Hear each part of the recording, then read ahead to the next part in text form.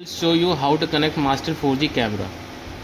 First of all, you have to install the application from the Play Store, that is Wachter. Once you install the application, you have to register it by mail ID or by mobile number. Now come to the camera portion. First of all, you have to insert the SIM card. There are two slots, one is SD card slots and one is SIM slot. The SIM will be inserted in such a way the cut portion will go deep inside the SIM slot and the golden portion will touch the circuit. This is how you insert the SIM card.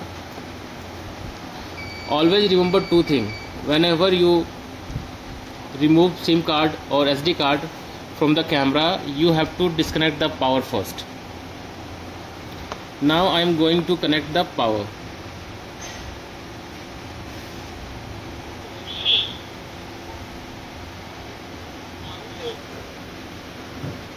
Now come to the application, click on plus. You will get other way to add.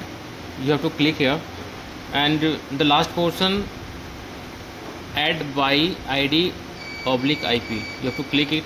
You will get a small scanner here. You have to scan the QR code. Now you get the cloud ID. You have to put the device name. You can put any name. By default password is null. There is nothing in this column. You have to click on complete.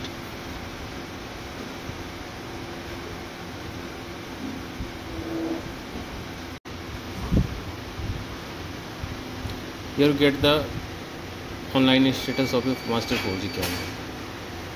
This is how you connect the Mastel 4G camera with the SIM card and with the application. Okay.